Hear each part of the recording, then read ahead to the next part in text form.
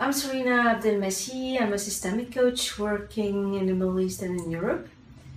This is Alain Cardon. I'm also a systemic coach, a master certified coach from the International Coach Federation.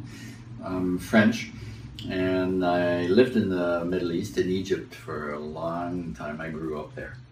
Yeah. So. Yeah. And I have a question. Trust is something very important everywhere in the world. Specifically so in the Middle East. Mm-hmm. How can a coach work with this? Well, indeed, developing trust and intimacy is one of the International Coach Federation main competencies, well, one of the 11 competencies.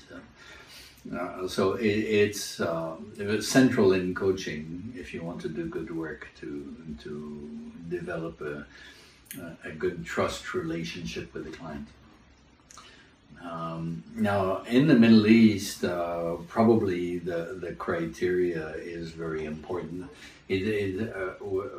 As in a lot of Middle Eastern cultures, there are very different cultures in the Middle East, but in a lot of them, relationships are very important. The past is very important, and where you come from is very important, and that helps to develop trust.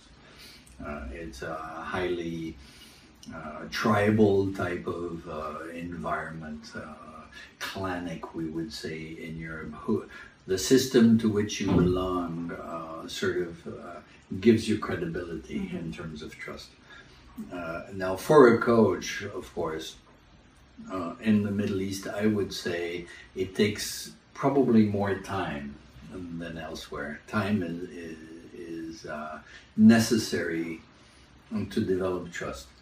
In other words, a lot of people, I think that trust is there or not there. It's a given. Actually, I like to think of trust as a relationship with a banker. There's no reason for which my banker should trust me. I need to develop history that is going to build the trust. So I'm going to take small loans and reimburse them, and then bigger loans and reimburse them, and develop a relationship with my banker on the long term so as to build the trust. And that way we'll be able to collaborate. Now, of course, banks work against this. They try to change my banker every 3 years so as to take off that dimension from the relationship. In the Middle East, I think it's important to be present on the long term, like in a lot of other Levantine countries. If you just come and leave, you don't have credibility, but actually you don't have trust.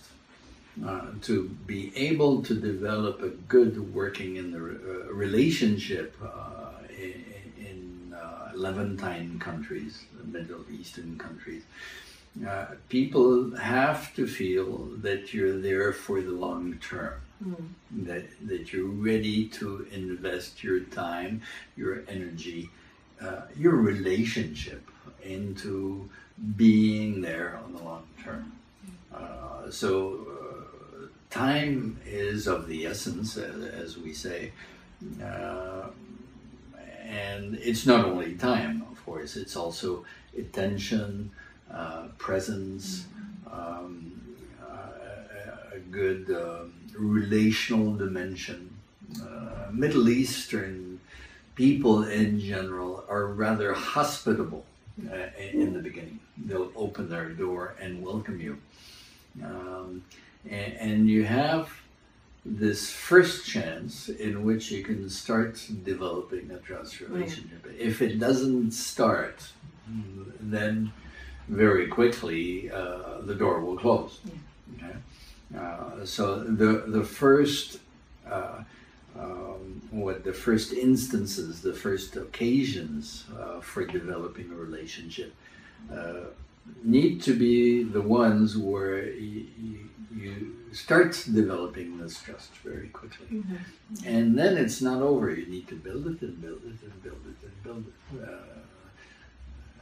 Everything, I would say, rests on long-term connections. So if you want to really accompany clients there, they need to be privileged relationship, almost family relationships.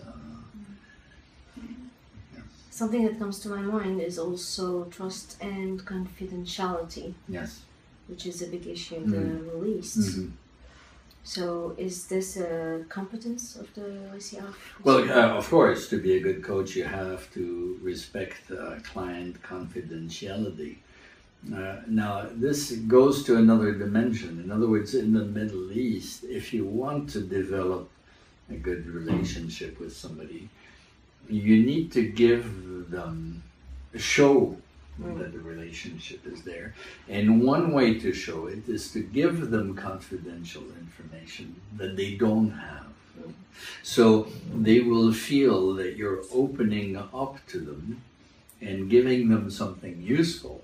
So giving confidential information is a sort of currency to develop strong relationships. Now, of course, if you give confidential information that concerns another client, you're selling information to develop a relationship, but you're destroying a relationship. And then the client will, the person in front of you will say, well, if he talks about this to me, who is he going to talk about? Me. Yeah. To whom is he going to talk about me? So it's a very, very subtle equilibrium where you really need to be clear about your ethical stance and work ethics, so as not to fall in those traps. This is just like all over the world, actually. This is why one of the key competencies in coaching is confidentiality also. Thank you, Alain. Yes.